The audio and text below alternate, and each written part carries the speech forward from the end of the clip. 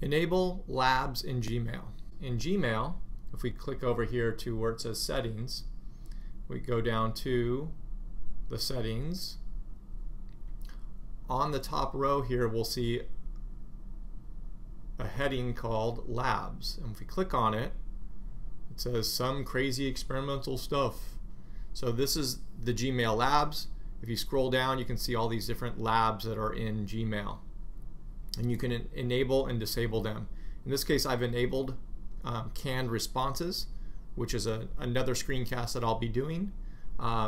So that is Gmail Labs. If you don't see it in your system, that means whoever's running the admin console for Google has turned off Labs. In this case, in GUHSD, we have it on.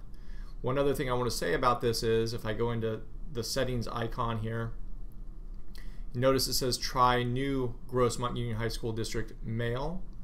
If I click on that, it's going to take me into the new version of Gmail. And currently in there, you can see that under advanced is where you would find the labs. Okay, so it's a little bit different setting in here if we've converted from the old to the newer Gmail, and this is May 2018. That was how to enable Gmail Labs.